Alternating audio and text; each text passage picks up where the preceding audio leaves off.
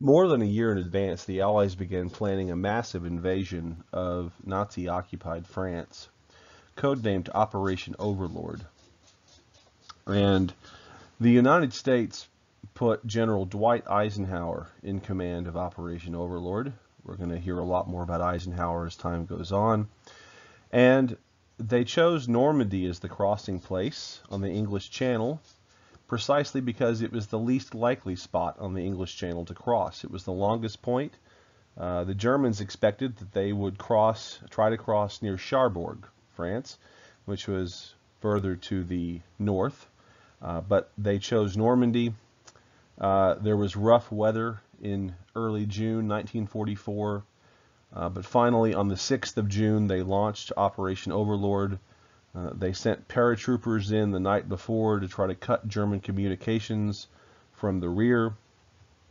Most of these paratroopers went off course, and on the morning of June 6, 1944, the Allies struck the beaches at Normandy. Some of the Allied convoys went off course and struck the most heavily German fortified positions at Utah and Omaha beaches. That's where the Allies sustained the most casualties on what became known as D-Day. It was actually the largest flotilla of ships ever assembled in the history of the world, and of course the German defenders were shocked on the morning of June 6th to see the Allies coming out of the fog and landing on the beaches.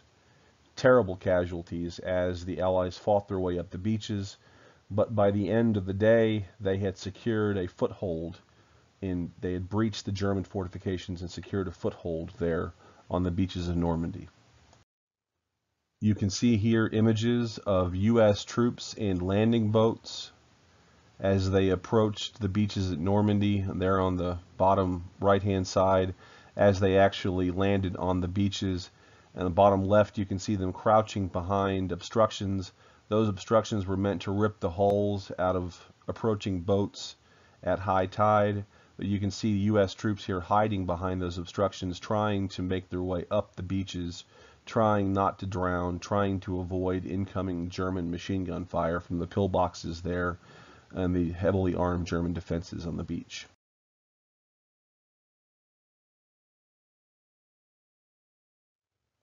Despite the fact that the Allies had gained a foothold on the beaches of Normandy, the Germans kept them pinned down around the beaches. Finally, General Omar Bradley and his troops were able to punch a hole through the German lines at the Battle of St. Lo on July 25th, 1944. And that was enough to let General George Patton's division rush through. Patton and Bradley together trapped 250,000 German troops up against the English Channel and captured them at the Battle of Falaise. And the Allies then quickly liberated Paris on August 25th, 1944. You can see here on the right-hand side the village of St. Lo after the battle there, and on the bottom left, Allied troops marching underneath the Arc de Triomphe after having liberated Paris. The Allies reached the Rhine by September of 1944, but they had to halt to regroup. Hitler took advantage of this delay and threw 25 divisions against the Allied positions in the Ardennes forest in Belgium, beginning on December 16, 1944. The battle lasted more than a month until January 25, 1945. It was known as the Battle of the Bulge because where the Germans almost broke through in the center of the line, there was a concave bulge in the map in the Allied lines. And the Germans would have broken through if it hadn't been for the 101st Air Division, led by General Anthony McAuliffe, dug in at the crossroads village of Bastogne. When the Germans sent in a note for McAuliffe to surrender, he sent back out a one-word reply: nuts. The 101st Airborne held out long enough at Bastogne to give time for the cloud cover to clear for Allied air cover to come in and break the German siege of Bastogne. And so this was the German last-ditch effort to stop the Allies from advancing on Berlin. And after this, in January 1945, the U.S. began their final advance toward the heart of Germany. You can see here images from the Battle of the Bulge. It was extraordinarily cold, the dead of winter in Belgium, and men froze to death. You see there a German soldier on the left. On the upper right-hand side, a U.S. soldier struggling with the ammunition belt of his machine gun, which is frozen in place. In January of 1945, the Soviets, coordinating with the Americans and the British, launched a massive assault from the east on Germany. The Americans crossed the Rhine River on March 7, 1945. And on April 30th, 1945, with Soviet troops in the suburbs of Berlin, Hitler committed suicide in his bunker in Berlin. On May 7, 1945, General Dwight Eisenhower, the Supreme Allied Commander, accepted the unconditional surrender of Germany in what was known as VE Day, or Victory Europe. German civilians suffered terribly as Soviet troops advanced toward Berlin.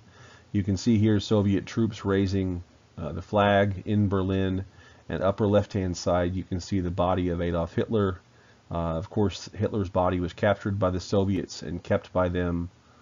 Ultimately, of course, they had the body cremated and dumped into a river at an undisclosed location so as not to create a shrine. As the Soviets and the Americans advanced further into Germany, and German-occupied territory, they began to discover the horrible truth of the genocide carried out by the Third Reich, the genocide that has come to be known as the Holocaust. As early as 1933, when Hitler became Chancellor of Germany, he and the Nazi High Command began targeting what they called undesirables for either ghettos or work camps.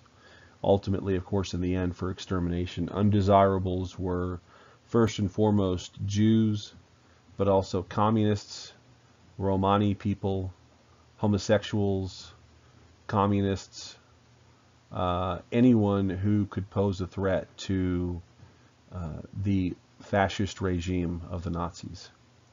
In March of 1933, the Nazis opened the first of the concentration camps, including the model camp at Dachau.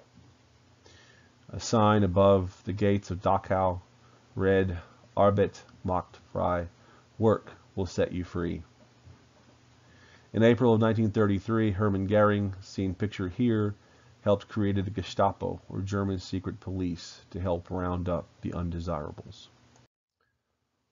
One of the key parts of the Nazi program was to destroy anything that resembled multiculturalism, anything that resembled tolerance, anything that resembled knowledge or wisdom.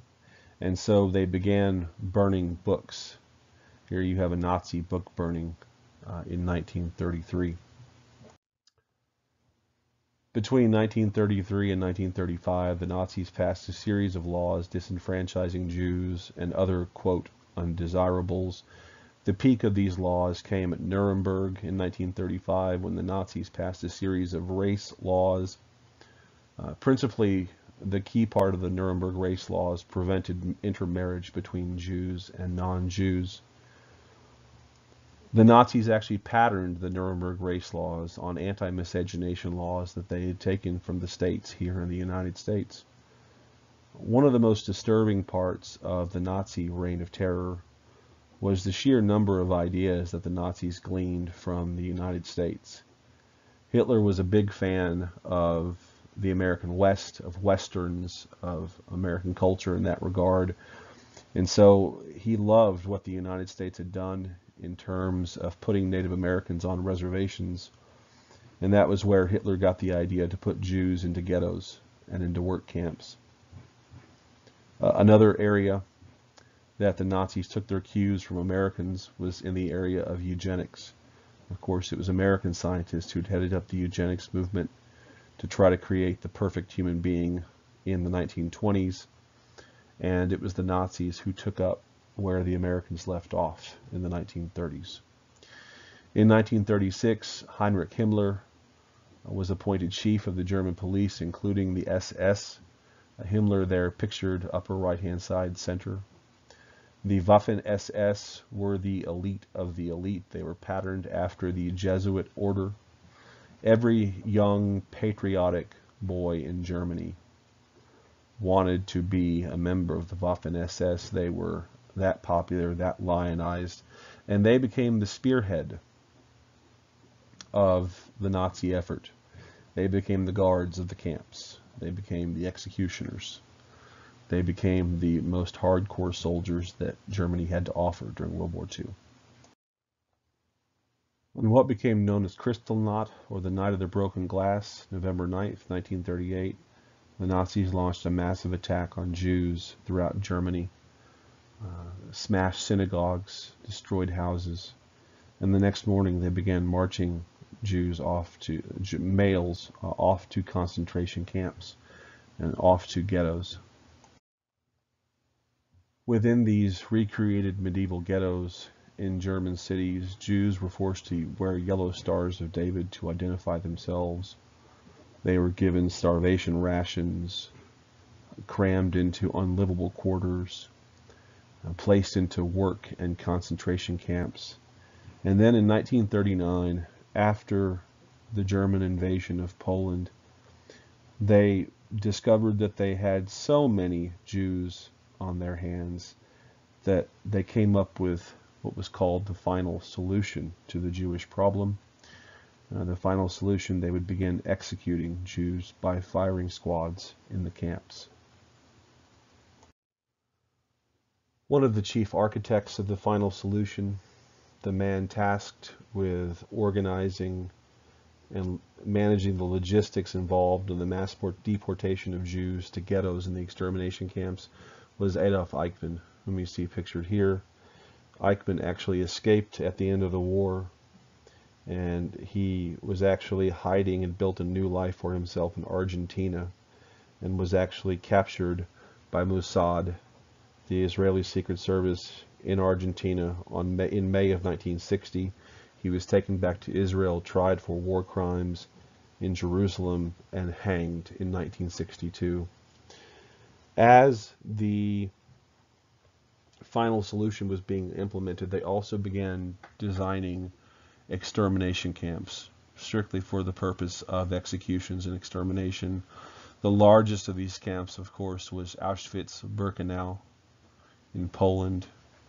And this is the testimony of the commandant of Auschwitz after the war. After the war, there was a series of trials of Nazi war criminals at Nuremberg, known as the Nuremberg trials. And the commandant of Auschwitz gave this testimony at Nuremberg. He said, quote, "We had 2 SS doctors on duty at Auschwitz to examine the incoming transports of prisoners. The prisoners would be marched by one of the doctors who would make spot decisions as they walked by. Those who were fit for work were sent into the camp. Others were sent immediately to the extermination plants. Children of tender years were invariably exterminated, since by reason of their youth they were unable to work." End quote. The main problem from the perspective of Himmler and the SS was that using firing squads to execute prisoners was distressing for those that had to do the shooting. It was messy. It cost bullets that could be used for fighting at the front. And so Nazi scientists reverse engineered Zyklon B from a commercially available pesticide. Zyklon B, when exposed to the air, gives off cyanide gas. And in January of 1942, they began deploying Zyklon B to gas chambers in the extermination camps. They would herd prisoners in, told they would be deloused and showered before going into the work camps, and they would herd them in. There were shower heads affixed to the walls of the gas chambers. After the prisoners had all been placed in naked, they'd been divested of their clothing, any valuables, an SS officer would climb to the roof of the chamber, open up a small grate, dump in a series of Zyklon B pellets that release cyanide gas. and then the screaming would start.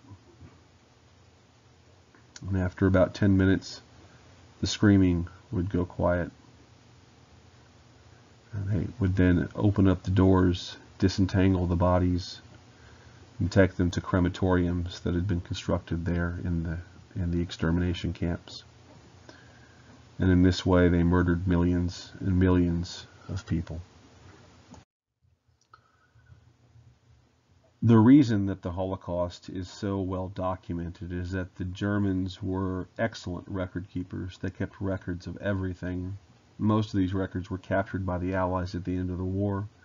This is a portion of a speech that Himmler gave to a secret meeting of party officials during the war. He said, quote, "I shall speak to you here with all frankness of a very serious subject. We shall now discuss it absolutely openly among ourselves. Nevertheless, we shall never speak of it in public. I mean the evacuation of the Jews, the extermination of the Jewish race. It is one of those things which is easy to say. The Jewish race is to be exterminated, says every party member. That's clear. It's part of our program. Elimination of the Jews, extermination, right, we'll do it. Most of you know what it means to see 100 corpses lying together, 500 or 1,000. To have gone through this and yet, apart from a few exceptions, examples of human weakness, to have remained decent fellows. This is what has made us hard. This is a glorious page in our history." End quote.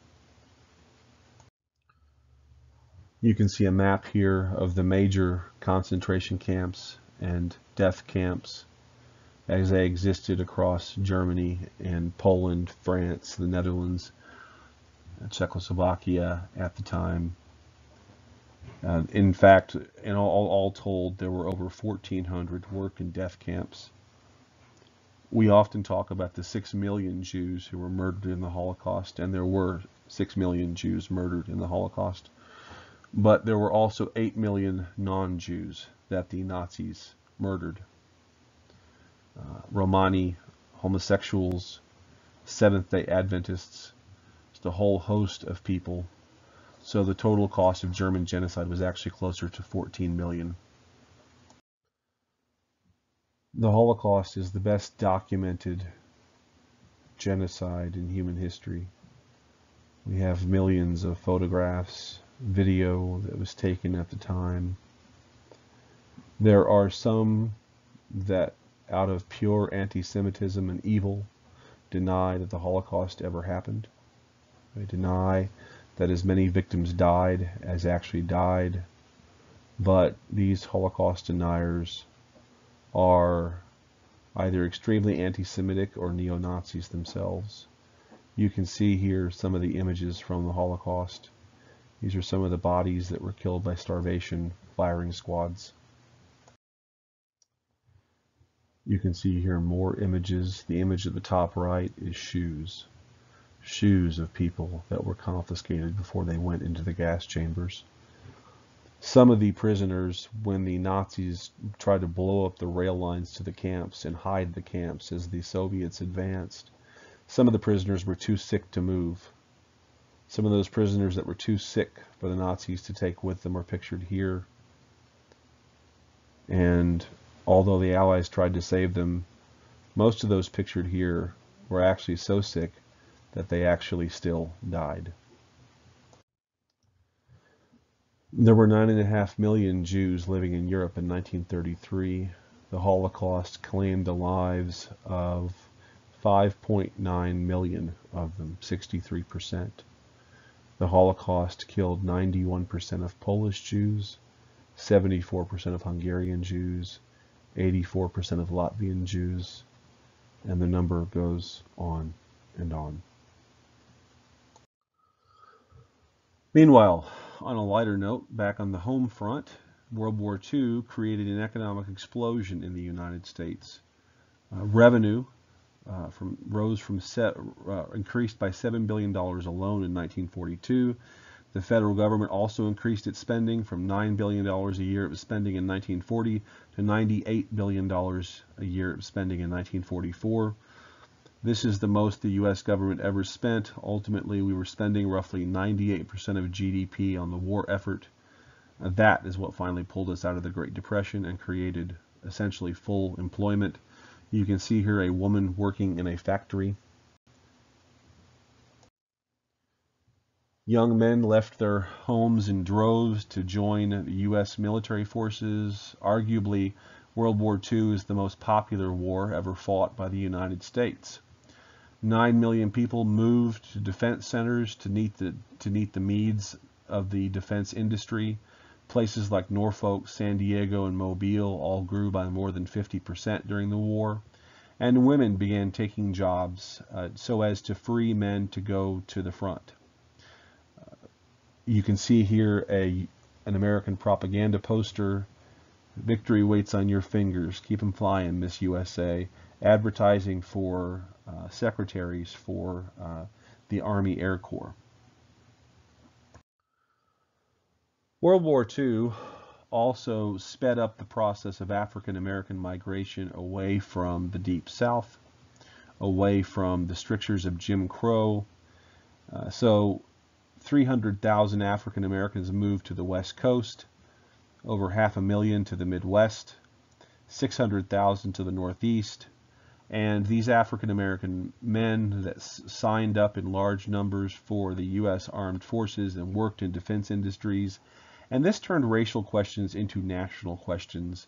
And the returning veterans from the Second World War, these men are really what helped spark the post-World War II civil rights movement.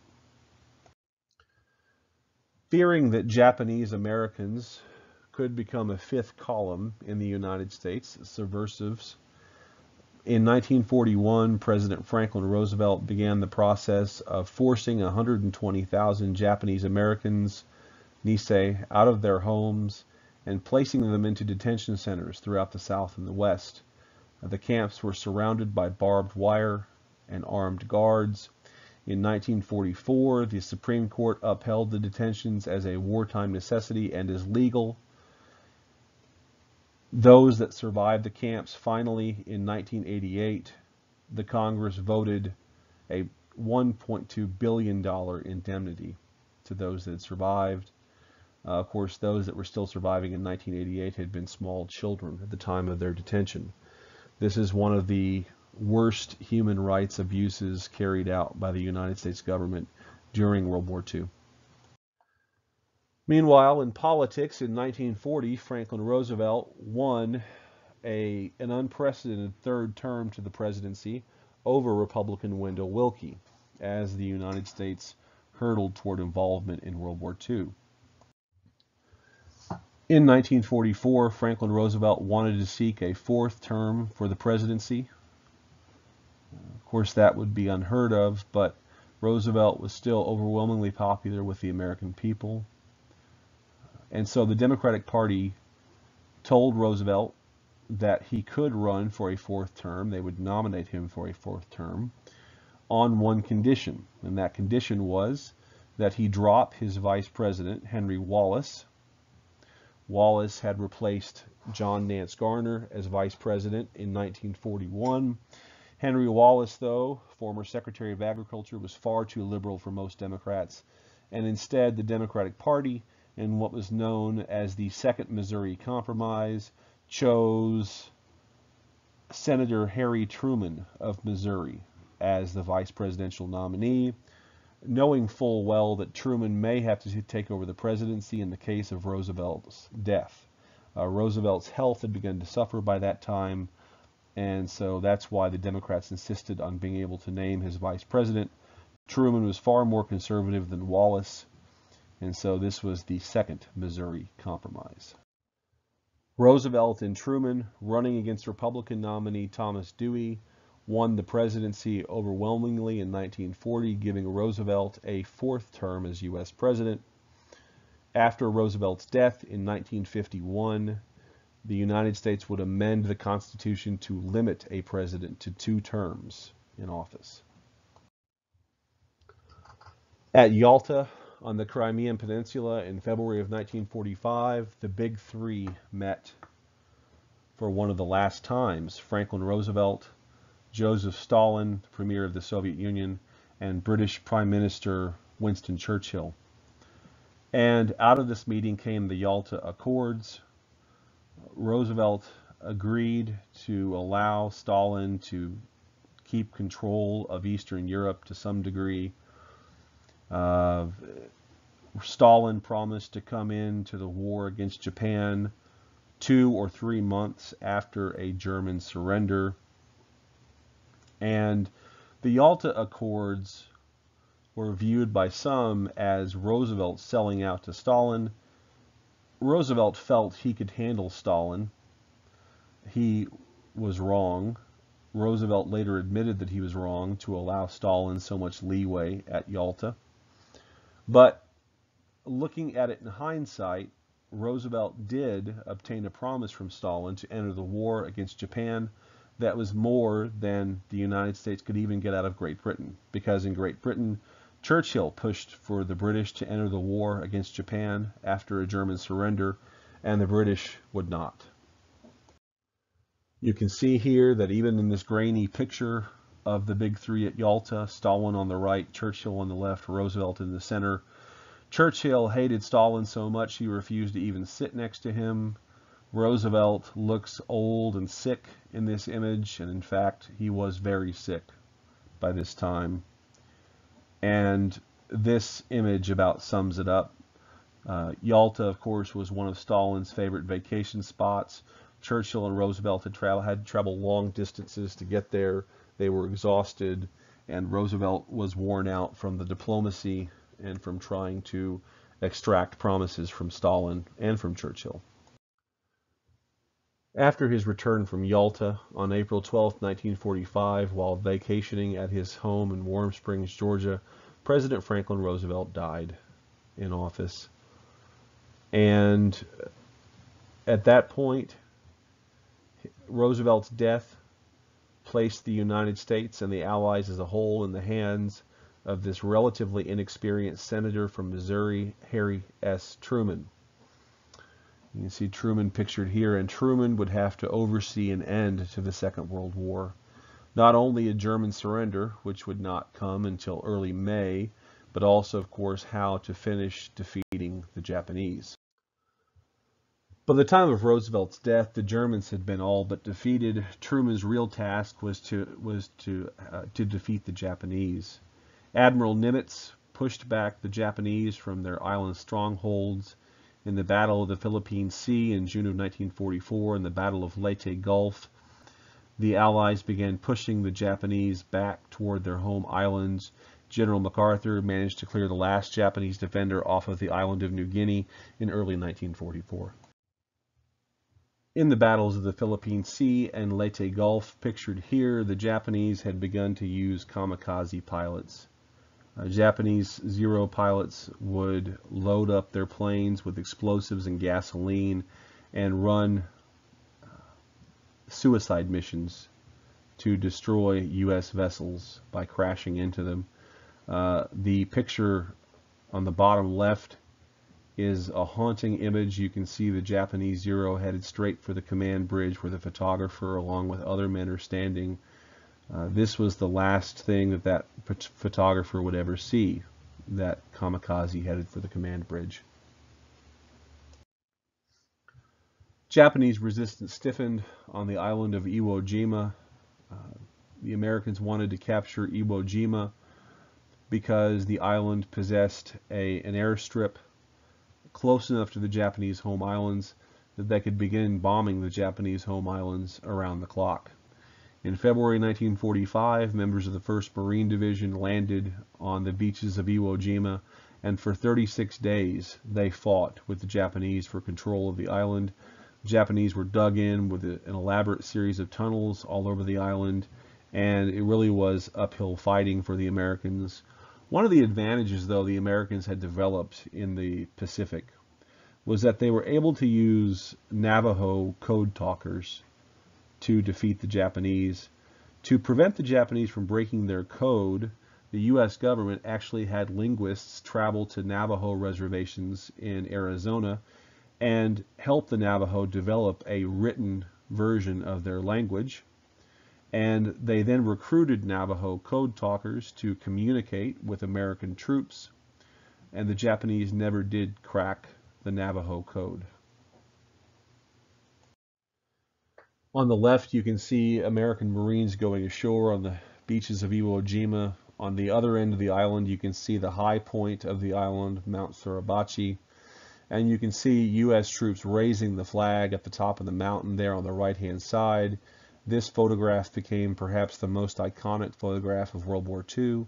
The World War II Memorial in Washington, D.C. is based on it. But this photograph was actually staged. When the troops first got to the top of the mountain, they actually raised a flag that they had with them. And there was a photographer with them who said, you know, this flag is too small. It doesn't make a good photograph. So he actually had some of the men go back down the mountain through enemy fire and get a larger flag and a larger flag pole, and they then photographed this staged raising of the flag. This is really the second raising of the flag on Iwo Jima. One of the reasons that the war in the Pacific was fought so tough by both sides is that both sides had turned the war into a racialized conflict. Both sides used racist, xenophobic propaganda against the other. If you watch American propaganda and even cartoons during the war, you can see how they treated the Japanese. It was extraordinarily racist. The Japanese were led to believe that U.S. Marines were degenerates who would defile their wives and children if they surrendered. And so all of this racializing of the war in the Pacific led to even harder fighting, tougher fighting like that at Iwo Jima. Another island that the Americans targeted for capture was Okinawa, which also possessed an airstrip close enough to bomb the Japanese home islands. And from April to June of 1945, the Americans struggled with the Japanese for control of Okinawa, finally capturing the island in June of 1945. After the battles of Okinawa and Iwo Jima, the United States began firebombing the Japanese around the clock. Most Japanese cities at that time were still built with wooden buildings, and the firebombings had completely destroyed Tokyo and most of the other infrastructure in Japan. Civilian casualties were awful. I mean, the Americans were firebombing Dresden, Germany at the same time too, late in 1945 at the end of the war. These are terrible atrocities. But as the Americans closed in, the Japanese did not appear to be willing to surrender unconditionally. The Japanese were willing to surrender provided that they could keep the office of the emperor. But the cult of the emperor and emperor worship in the minds of the Americans had been one of the key causes of Japanese expansionism and the beginning of the war. And so there were some strategy makers that began talking about an invasion of the Japanese home islands, but that was out of the question. They argued it would cost millions of American lives. The negotiated peace was off the table because the Japanese insisted on keeping the office of the emperor. They were willing to surrender, provided they got to keep the emperor. The U.S. could keep up the firebombing. The Strategic Bombing Command said that they could keep it up until December, if not longer, and the Japanese would eventually have to surrender. But there was also another option. At that point, in the summer of 1945, the use of the top-secret Manhattan Project. Beginning in 1939, even before U.S. involvement in World War II, the U.S. government had devoted $2 billion to develop an atomic bomb based on the fission of radioactive uranium and plutonium. Of course, this is all theoretical. American physicists discovered the ability to create and control a splitting of an atom, a small nuclear explosion, on December 2nd, 1942 at the University of Chicago. And the Manhattan Project was carried out at the University of Chicago, Oak Ridge, Tennessee, Richland, Washington, and Los Alamos, New Mexico. The physicist J. Robert Oppenheimer headed up the Los Alamos location. You can see here Oppenheimer consulting with Albert Einstein.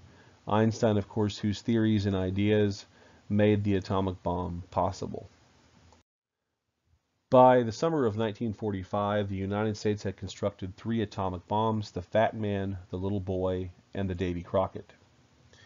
And they opted to test the Davy Crockett at the Trinity site at Los Alamos.